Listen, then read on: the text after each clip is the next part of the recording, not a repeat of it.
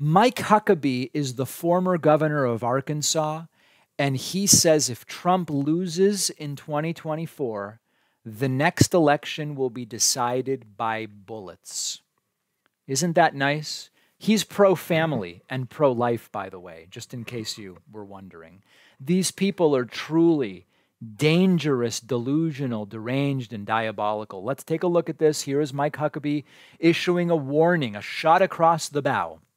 If Trump doesn't win 24, and we claim that it was stolen from him, then in some future year, it will be decided by bullets. Take a look. Do you know how political opponents to those in power are dealt with in third world dictatorships, banana republics, and communist regimes? Well, it's simple. The people in power use their police agencies to arrest their opponents for made-up crimes in an attempt to discredit them, bankrupt them, imprison them, exile them, or all of the above. And if you're not paying attention, you may not realize that Joe Biden is using exactly those tactics to make sure that Donald Trump is not his opponent in 2024. Here's the problem. If these tactics end up working to keep Trump from winning or even running in 2024, it is going to be the last American election that will be decided by ballots rather than bullets. Mike Huckabee there. By the way, he's the father of Sarah Huckabee Sanders, the current governor of Arkansas. So toxic, vile political views apparently are hereditary. Mike Huckabee mentions that Joe Biden is using this tactic or that tactic to prevent Donald Trump from being his opponent. There is still not a shred, not an iota, not a sliver, not a crumb of evidence that Joe Biden is doing anything with regard to any of Donald Trump's indictments or the movement to keep Donald Trump off of the ballot for constitutional reasons.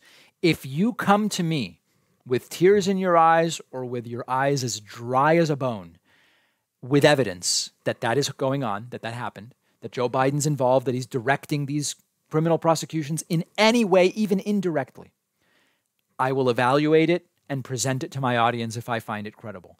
I have no interest in defending Joe Biden.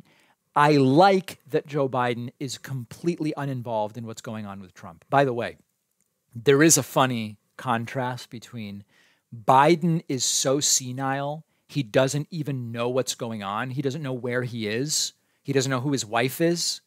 And he is secretly controlling and orchestrating as some kind of hidden puppet master behind the curtain 4 criminal trials against Trump and the potential disqualification of Trump on constitutional grounds. That's quite a senile invalid to be doing all of those things. You've got to get your conspiracy theory right. The Law and Order Party, right? And so what I want to remind you, Huckabee says, if Trump loses 24, that'll be it, and then it's going to be bullets. Trump lost the popular vote in 2016. His candidates, many of them lost in the 2018 midterms. Trump lost the popular vote and the electoral vote in 2020. His candidates didn't do well in the midterms in 2022. They lose all the time. And we're supposed to believe that if he simply also loses in 2024, there's something unfair about him losing again? That doesn't make any sense. And by the way, who are you going to go and shoot with the bullets, Mike Huckabee? They never say, oh, no. It's just if we don't win by votes, it might get decided by bullets. Oh, okay, all right.